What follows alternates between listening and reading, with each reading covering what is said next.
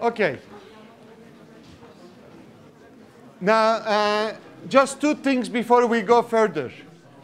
Number one, the video clip with my mistake was not available on Friday. I thought it was available, but there was some kind of a miscommunication on my side. Now, in general, as we promised, it will be available on Friday, latest Saturday mornings every week. Now, if you look at the library, every day is going to be written as a different lecture. So lecture 1 is basically the first week. Lecture 2 is first week, second hour, so on and so forth. So each hour is going to be a different video. Okay. Okay. Now let's go ahead with this week's material. Now the first thing that I'm going to do this week is to basically recapture the material that we covered in individual sections last week. This is, I think, an important way of getting the feedback and giving you the information which is gathered from different sections. So this is what we will do. So now the first thing that I did in the sections after I lectured for a long time and so on, I always talk a lot. What I did is I describe, I asked you actually to describe the sub-processes after a plane reaches a gate until it leaves the gate for another destination.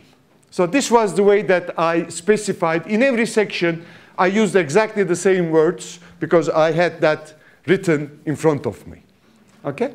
Now, what I ask you is, I ask you to give me the things that are happening. Of course, there is nothing that you read before. I'm aware of that. You watched a few clips, or maybe you have your own experience. Okay?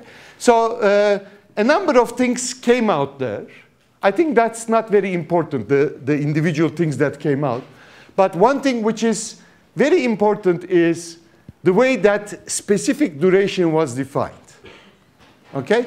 I specifically wanted to emphasize a certain process or a group of processes that will start from the point that the plane is at the gate up to the time point where the plane leaves the gate.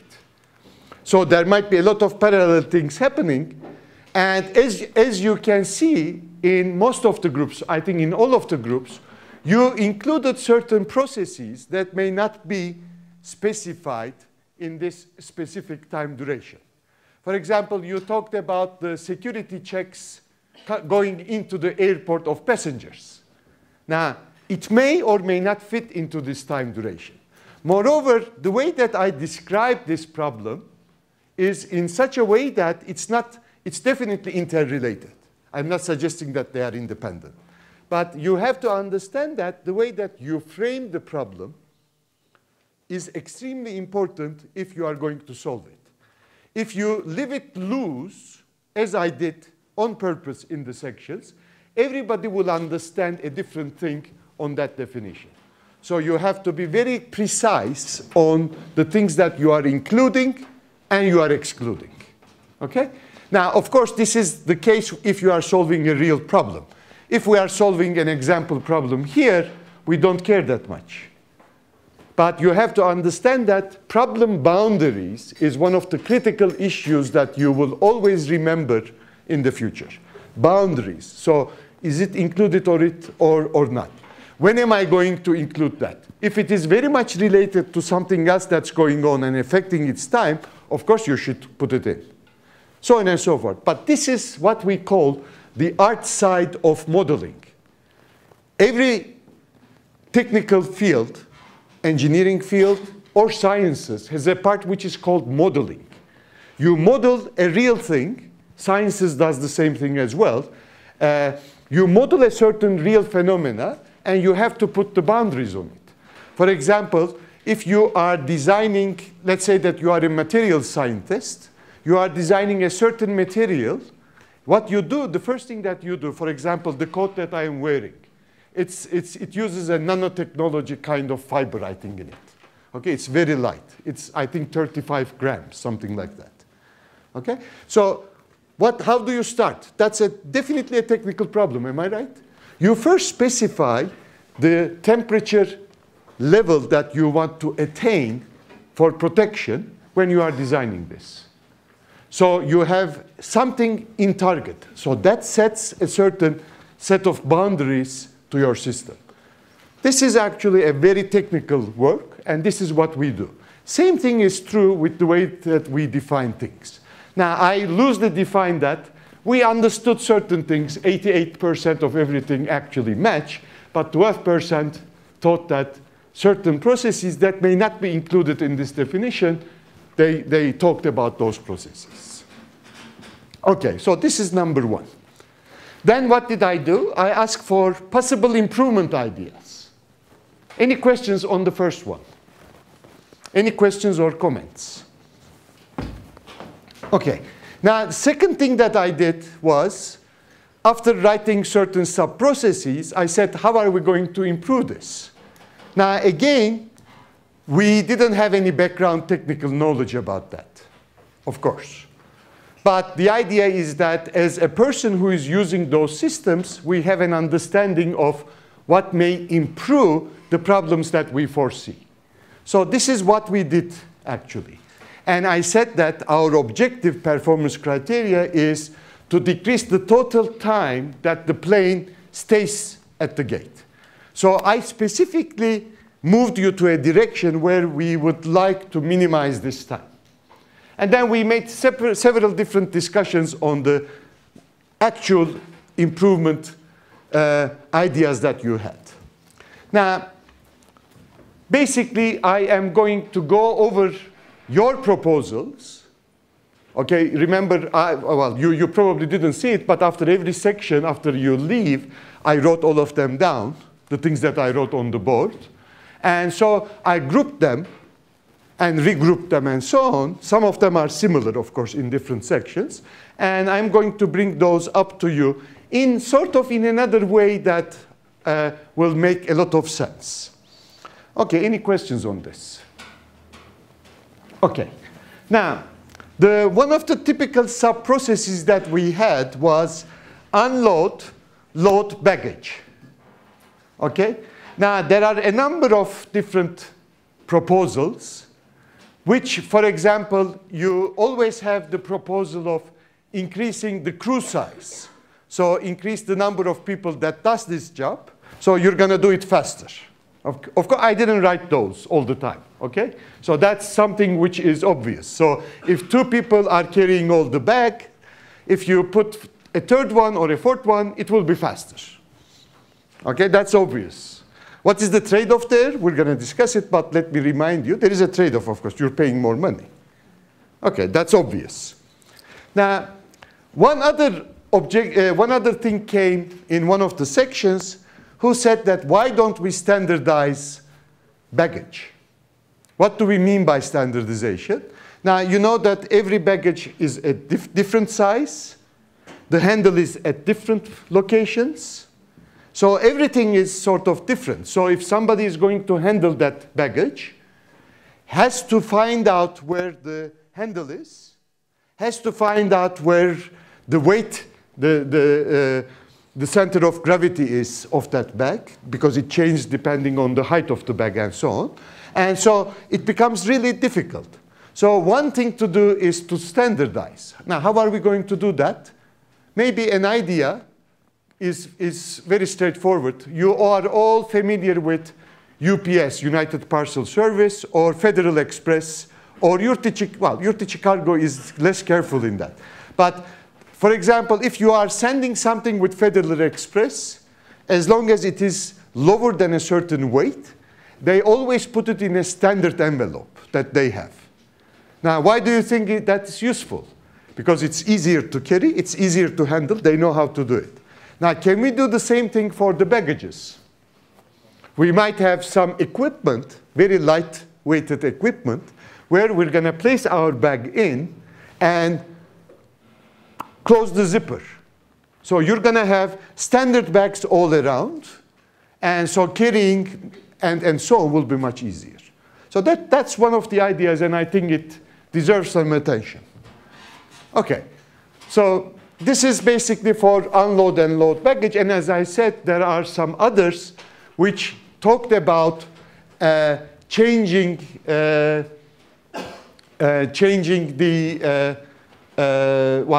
improving more in a different way. Now, I'm going to have this one coming in again because there were some other possibilities, other options that were proposed. So if you don't find your option, still you can sit down for a few minutes because I'm going to have other types of proposals at the back in a different way. Okay. Now, the second one is passenger in and out. So everybody is aware that there is always an room for improvement in this case.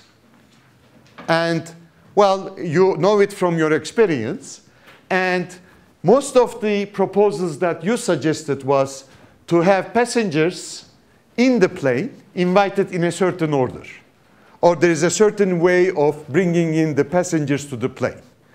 Okay? Now, whether this is going to be by grouping or by doing something else and so on. And if you recall, in some sections, I told you to look at the website of Southwest Airlines, because their application is rather different. What they are doing is they are not assigning seats to anybody. They are giving number 1 to the first customer who enters the gate. So, and they are taking everybody according to those numbers. Very simplified. So when you enter the plane, you look at, if you are number 1, you look at the round and sit wherever you want. If you are number 2, you look at the empty seats that are available and sit. Now, tests show that actually this increases the way that the customers get in an enormous way. Of course, we are sacrificing something. What are we sacrificing? In other words, this looks nice. Yes? We could sell the seats. You could sell the seats. This is what Pegasus is doing, actually. They are selling each seat if you want to have an assignment. So what they are doing is they are trading off a little bit delay time, because they are delaying the plane because of that, with money. Okay? So in order to make more money. So this is basically the trade-off. Okay. But time is also money. We know that. The more you stay on the ground, the less revenue you make for a plane. Okay. Now, another group of proposals was, why don't we increase aisle width, the distance between 2 seats, or why don't we have less number of rows? It's the same thing. Okay, so that people will move easily. Okay, so this is another thing. Another one was, especially for customers who are coming out of the plane, use some moving platforms so that they will leave the gate as fast as possible. And another one is, why don't we redesign the gates so that the amount of the total distance that we walk is less and less. So that's another thing. And another option was, why don't we have more doors? Now, in newer planes, which is going to have 300 passengers for shorter flights, shorter distance flights, there will be more doors, actually, because the number of passengers is more. So that's another thing which is important. So most of the things that you have suggested, actually, if you Google them, if you look at some airlines, they are using improvement procedures of this sort. Some of them, of course, not this one and this one is, these two are a little bit, or these 3 are a little bit more difficult to attain in an easy way. Okay, questions on this? Okay, let's go to the next group. Okay, I have again unload and load baggage. But this time, I am going to be a little bit more, what? Well, the things that I am writing here are becoming a little bit more sophisticated. Up to this point, the things that I have were sort of standard things that you would do. They are the first thing that comes to your mind. Now, second group, unload, load baggage. Better handling crew schedules. Okay? Now, you can see that I am not necessarily increasing the size of the crew, but what I am suggesting is, I know that baggage, for example, is loaded and unloaded in parallel way in how many different parts of the airport. You probably have 50, 60, 70 different crews in the airport, maybe 100, doing all this job. Now, what if I schedule them in a better way so that they will spend more time in front of each plane? Schedule means that they are not going to wait for the next plane to come, but we will have a more efficient schedule. So this is more sophisticated. It's not easy to get. This is like, for example, some of you always complain that you don't have your lectures following each other. Okay, you want your lectures to be all in 4 hours without any break so that you finish and go home and eat what your mother and father is preparing for you. Okay? Now, on the other hand, I prefer, my university vision is to have lectures with breaks in the middle so that you will make use of this environment more. Anyway, but let's say that I am in favor of the first.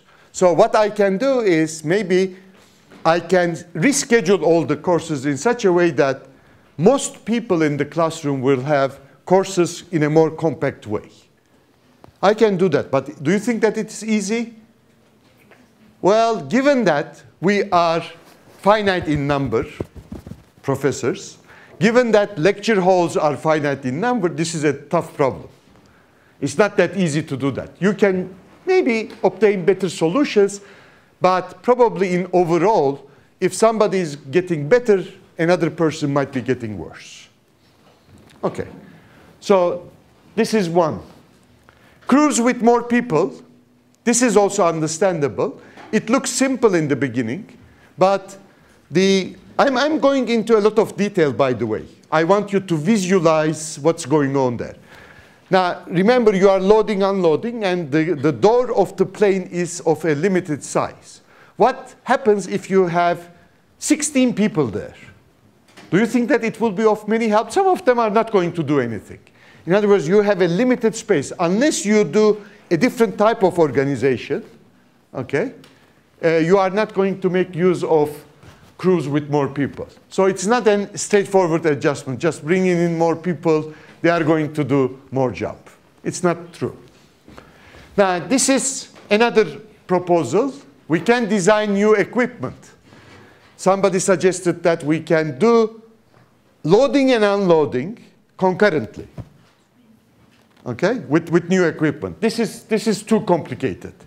Now, I can visualize certain approaches, but this is not an easy way out. I mean, you have to think about this a lot. Now, any questions on this? Let's look at more sophisticated passenger in and out rules. Now, you can restructure the cabin baggage locations so that people, when they are taking their luggage from the cabin, are leaving in a faster way. Now, currently where they are located at the top. So I am personally having a lot of problems with picking up anything. Although I have the height, I have a problem in my back, so I cannot carry very heavy stuff. Now, on the other hand, most of our people are short, so they cannot reach it, even if they are healthy. So I am long and unhealthy. Okay, so, but what can we do? Can we restructure it? For example, why don't we hire the seats of the plane and use the floor as a space to stock our luggage? If we create something like this, a little window of this sort underneath, that may solve the problem. But is it easy? Probably not. This is also, again, a sophisticated proposal. Now, more gates, more doors to gate. Again, you have to solve it with the plane restructuring. New gate layout designed. It's not only like simple changes like distance, but you design the whole thing together. And I think probably in the next 10 years, we're going to see extremely modern airports where the airports would start to look like more like Ashti or any bus station that we have in Turkey, where the buses can go all the way in, almost up to the door, and with some technology around it, of course. So we're going to see different types of gates. Instead of having bridges going out, we're going to have slots in the terminal buildings where planes can enter. So well, probably there will be some change. But again, is this change straightforward? No. And we'll talk about that. OK, let's go to the next page. OK, cleaning. Now, plane crew starts cleaning is probably, again, crew size is one of the options that were brought in. Plane crew starts cleaning is something which is used in smaller planes. Smaller planes are more efficient with respect to flying more, so they don't want to spend a lot of time on the ground. So the crew, who has less to do compared to a larger plane, would do the cleaning himself or herself. Okay? So this is basically what is applied, and some of these notions are applied by different airlines. Now, others.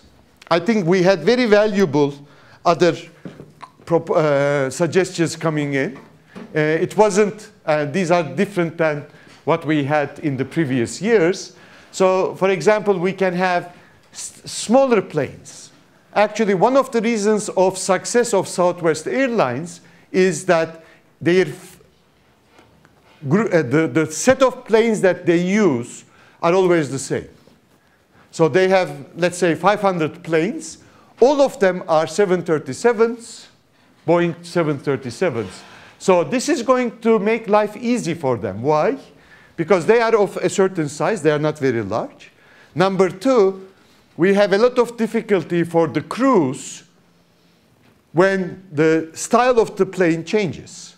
But they always go and maintain the same plane. They load, unload baggage from similar planes. And so they have a lot of ways of upgrading the service quality that they give. So this is the way that they approach the problem. Training crews is something which is important. Okay? You have to spend some money so that the crew is going to be better trained, would know what is going on, instead of like doing it in the way that the buses are doing in Turkey. Okay? Now the planes are becoming like the old buses of Turkey, where you have varying service. Okay? They don't do much.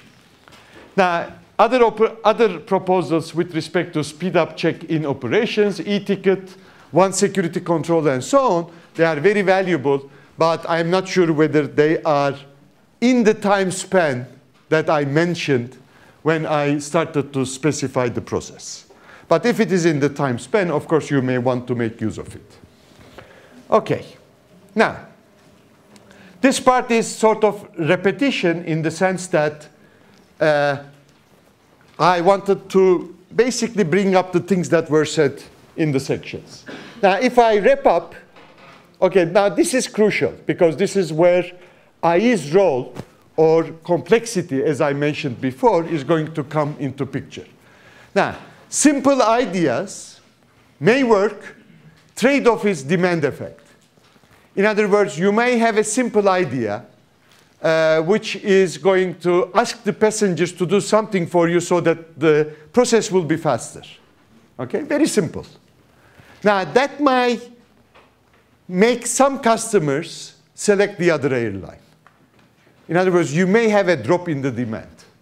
Because I don't want to carry, let's say, my luggage to the plane. Okay? If you, for example, let's say that we want to eliminate baggage in, baggage out process. So what do? You ask the passengers to bring a limited size of bag into the plane themselves. So that process is eliminated. Now, I will be a little bit dissatisfied if that service is not given to me. Moreover, that will limit the total amount of bags that I can bring to the plane. Or if they charge for it, again, I will have probably select the other airlines. Okay, so it means that you are going to lose some demand. So you see that this trade-off idea is everywhere. Either you lose money or you lose prospective money. Okay? There is always this trade-off. And IEs are basically, we make decisions understanding that trade-off and stop in a place which is going to optimize whatever we are trying to optimize. Okay. Second one, more sophisticated proposals requires planning. You cannot just do it immediately. Now, three typical plans, or two typical plans that we considered here is schedule. Now, we're going to see next hour what a schedule is in more detail. But basically, I know that if I can rearrange, for example, departure times, I can make use of the crews, cleaning crews, in a better way. Why don't I have a plane departing once every hour? So that one crew will be sufficient. They will go from one to the next and to the next and so on. So things would be very quick, actually. But what will happen then? Of course, the airlines are going to lose a lot of money. They want to have schedules in a different way. So this is one thing. Another one is layout. And again, we're going to see certain things about layout, I think, this week in tomorrow's or Friday's lecture. We're going to see what we mean by layout. But these require all planning. Those two are courses, elective courses that you can take in your third or fourth year. Okay, so they actually make up one course material, at least. Okay. Now, another thing that maybe you have noticed that nobody gave a lot of suggestions with respect to the technology that's going on around. For example, what did we say? We said they have to check the plane. They have to check the tires. They have to check the engine. But that was the extent that we were able to say. In reality, they are doing millions of different little things there, actually, to do the maintenance. Now, as it requires some technical knowledge ahead of time, we were slower in creating suggestions. So even if you are very clever and you have a lot of experience, the extent of suggestions that you can bring is limited unless you know that system. So you have to get to know the system. So it's not that easy to sit here in this classroom or to teach here in this classroom, talk about airline management without doing any actual work for airline management or airline systems or airport systems, whatever. So you can see that the iceberg, we are only seeing the tip of the iceberg. There is a lot of details that are left there, and our job is not going to be as simple as what we do here, like let's do this, let's do that. So we have to know the reality. Now, this is the last one. Smart ideas are necessary. In some sections, I was really angry with some of the groups. Not angry, but like I was expecting more, probably. And I said that you have to create good ideas. Okay? This is wake-up call. Okay, so you have to create good ideas. Unless you create good ideas, you are not going to bring in good suggestions. You might be technically very well equipped, but if you don't have good ideas, you will be sort of, you will not be using your own capacity in a nice way. So number one, you have to be bright. Come in with ideas that will work. Number two, have the necessary technical background to make sure that you do all the planning that's available. So it's not going to be a slogan. The good idea is a slogan, but you have to feel the bottom part of that slogan. And number three, implementation brings a lot of problems. You have to be able to solve that. So you have to be patient. Okay? Unless you have these three properties, I can tell you that you are not going to be a good engineer. So the first one is, I believe that you are all quick and you can do a lot of things. Second one, technical skills we're going to teach you here. Third one, patience and being able to communicate and at the same time convert real problems into your background knowledge so that you can use the background knowledge depends on you.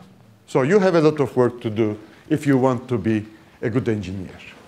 Okay, questions? Okay, let's go one step further. Now, let's talk about airport operations now in a rather different way.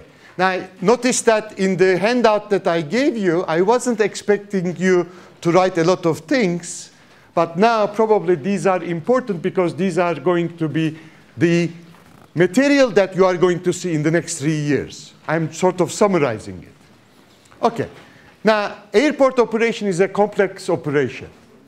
It is a combination of numerous processes. There are a large number of processes involved. Some of them you have to artificially define some boundaries in order to separate them, because they are all intermingled together. Okay, the word mingle is not something which is very nice in these days. Mingle always creates, but this is the truth. Interrelated, intermingling operations, processes. Okay, now note that this is basically why we exist. If you look at the history of IE, okay, if you are interested, some of you will be when you are writing the term paper. The way that industrial engineering was born was after the Industrial Revolution. Now, what happened in the Industrial Revolution? In the Industrial Revolution, certain things made possible for mass production. For example, number one is standardization. Okay? So previously, let's for example consider this pen. Okay, now this pen has two different components. This component and the cap.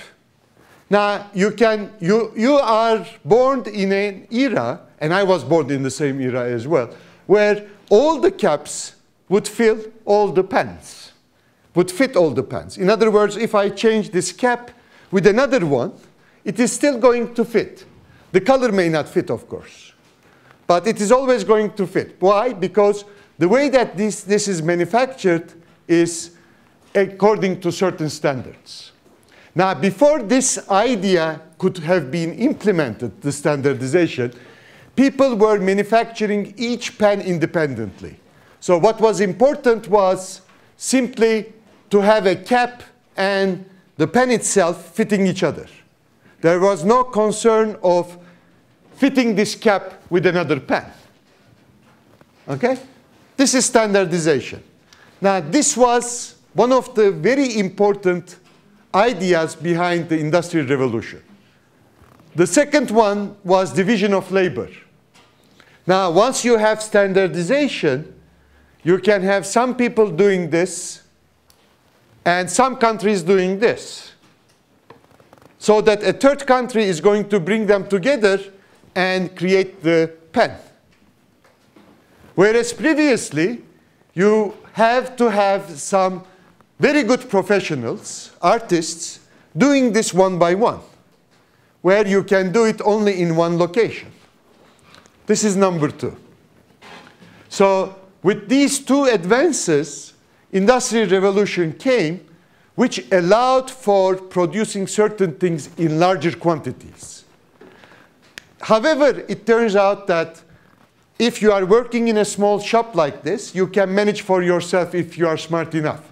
If we increase the shop size, increase the number of items that we are manufacturing, things are going to be very complicated. So it turned out that certain engineers tried to fill this role by making decisions for the shop, which is becoming more complicated. But eventually, at the end of the 19th century, beginning of 20th century, a new engineering field came into existence, which actually took the responsibility of dealing with this complexity in manufacturing environments.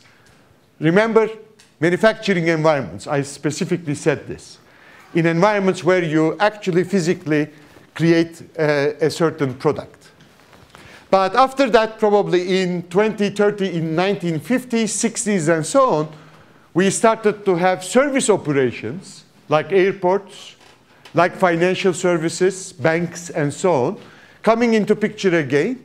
And again, industrial engineering turned out to be quite important in dealing with complexities because the technical background of IEs enabled them to deal with those complex problems as well. Okay, so you can see that complexity comes from history. That's the reason why it was not one of the original engineering fields, like computer engineering, like environmental engineering. It's not an original engineering field, but it's a field that came into existence as we started to realize that we can look at large systems in a different way. So this is basically the relation. Okay, let me take a little. Okay, I'm talking non-stop. I'm good for me. Okay, now, third one. Now, the decisions that you undertake in systems like this are embedded to each other. For example, let's say that you are going to make certain process that we discussed last week faster, but it will have an implication for the slower process. Okay, so they are related to each other. They are not completely independent. This is very important to keep in mind because this is the reason why we are limiting the scope of a certain problem at a given time. Remember, I first solved the rice problem with a given rice. Then I was able to go and select among a set of rices because that problem in itself would have been very difficult for me to see the details. But what I did was I said, why don't I select a rice type and solve the problem for it, at least conceptualize a solution. And next step was to deal with different types of rices. Okay, now what is our role again? I will repeat this over and over again until you say that it's enough, we know what IE's role is. Improvement is basically changing these decisions. So what we do as IEs is we learn tools in the second, third, and fourth year. We're going to learn tools which is going to give decisions under certain circumstances. Okay? So those decisions are going to bring the improvement. And we're going to see some examples starting, I think, next week. Especially, we're going to see some decision examples. Okay. Now, another thing which is important is when we talk about improvement, we're not talking about something which is arbitrary. For example, we have a discussion going on in Turkey about more democracy. What's the meaning of democracy? What do we mean by more democracy? What do we mean by certain things? You have to make sure that those definitions are understood clearly. Fortunately, we're not social scientists, so we're not going to deal with that hard problem. Our problems are easier. But again, if we want to make sense, we have to make sure that the performance measure that we use is clear. Okay? If it is not clear, then we will see happenings as we are having in these days, as about democracy or about other things. Okay. Now, we have seen 3 examples for improvement. One of them is, okay. One of them is improvement, and we're going to do it with schedule layout, and the third one is equipment selection, where probably towards the end of the year we're going to see an example.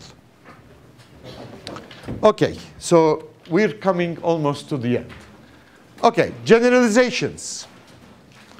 Again, what I suggest you is to have these pages in front of you when you are taking another course as well. Okay?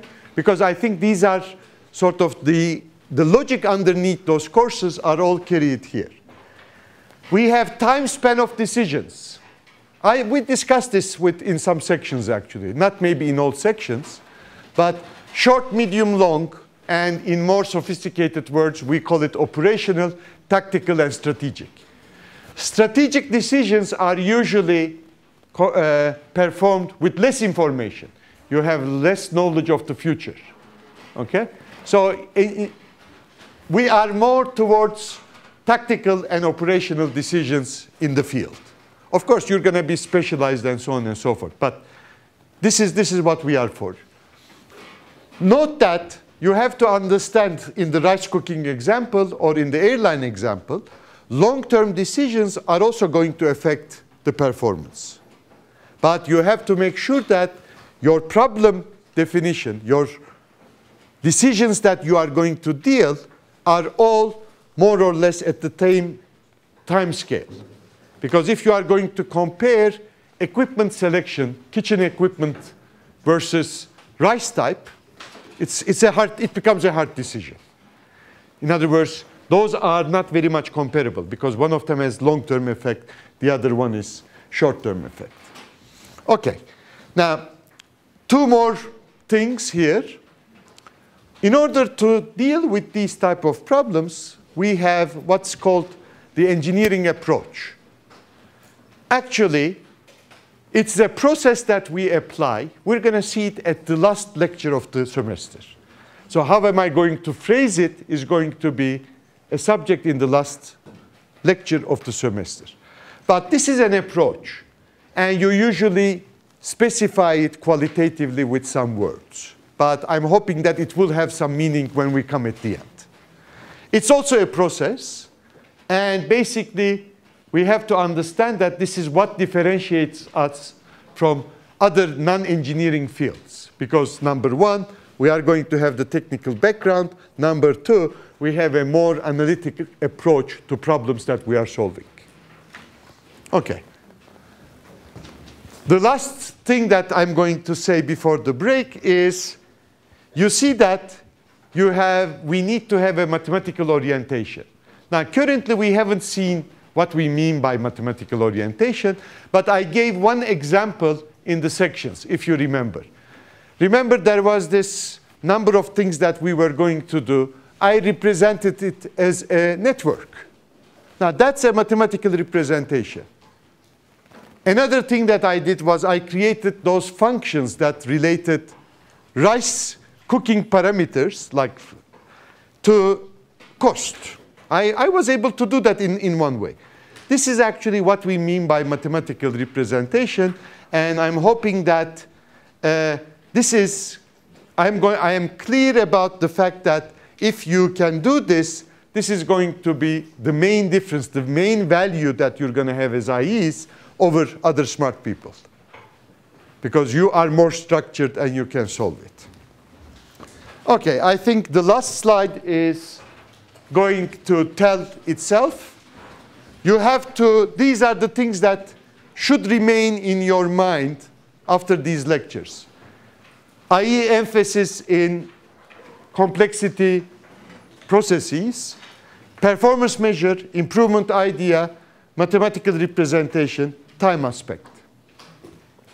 Next, after the break, we're going to start dealing with how can we be more structured when we are talking about a process. Up to this time, I just wrote it with my lousy handwriting, a set of processes, one after the other. But now we will find some standard ways of doing it. And that will be next out after the break.